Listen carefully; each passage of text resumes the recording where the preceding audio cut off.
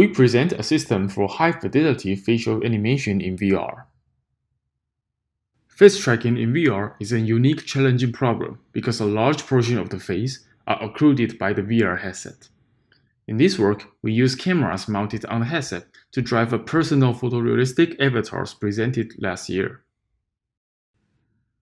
I knew it! Oh my gosh, I've tried it a few times. Hot yoga, I just want to, oh my gosh, I sweat so much, I melt in there. But the session ends. Our system runs live in real time, and it works for a wide range of expressions, including puffing cheeks, biting lips, moving tongues, and details like wrinkles that are hard to be precisely animated for previous methods.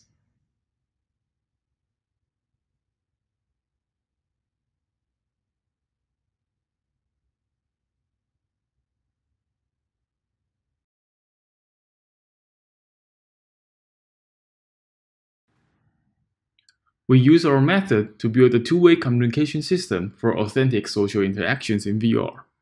What do you do for exercise? I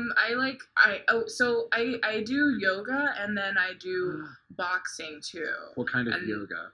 Wait, okay, yoga and boxing. Yeah, there's a nice contrast there. Okay.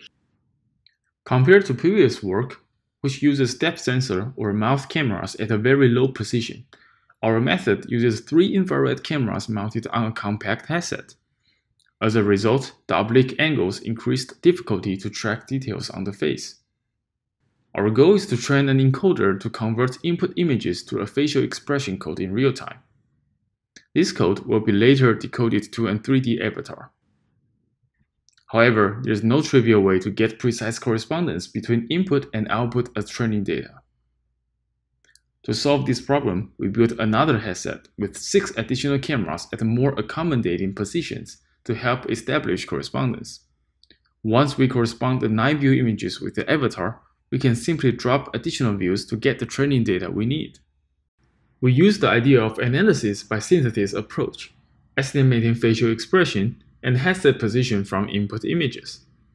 If our estimation is correct, the rendered avatar should align with input images in every view. However, because of the large domain gap, we cannot directly compare them. To close domain gap, we train generative adversarial networks to perform image style translation. A key requirement here is that the facial expressions should be unmodified and consistent across views.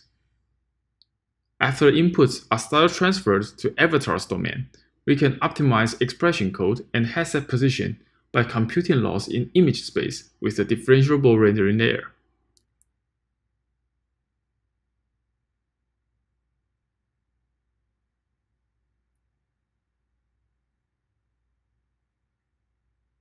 In this way, we can obtain frame-level correspondence without any semantic labels. Here is an example of our result on speech data. Pay attention to the subtle eyebrow movement that is hard to be annotated. Why put such a high value on being top dog? A good morrow to you, my boy. All your wishful thinking won't change that. Nobody else showed pleasure. Here, we show more style transferred results and the corresponding 3D avatar.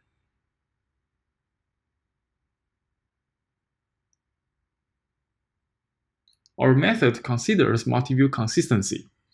Compared with the per-view cycle gain baseline, our result is more temporally stable and preserves semantics better. We also present background-aware differentiable rendering to prevent local minimum. With this technique, the 3D avatar can be optimized purely from image loss without sample-specific initialization.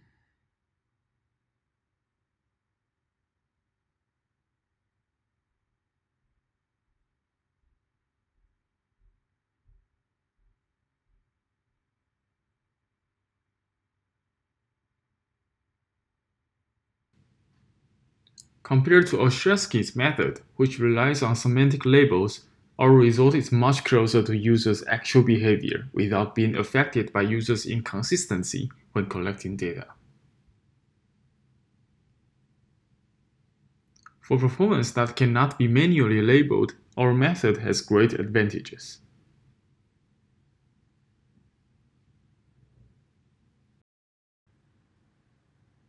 We're like, oh, we can just like leave her here. She'll have fun in the water, and we'll go off for a couple hours and come back.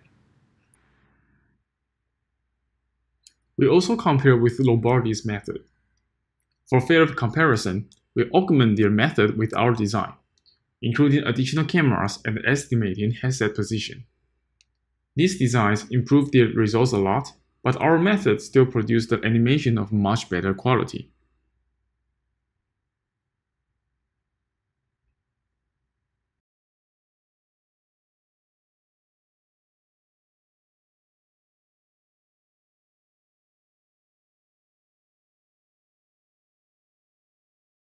Thank you for watching!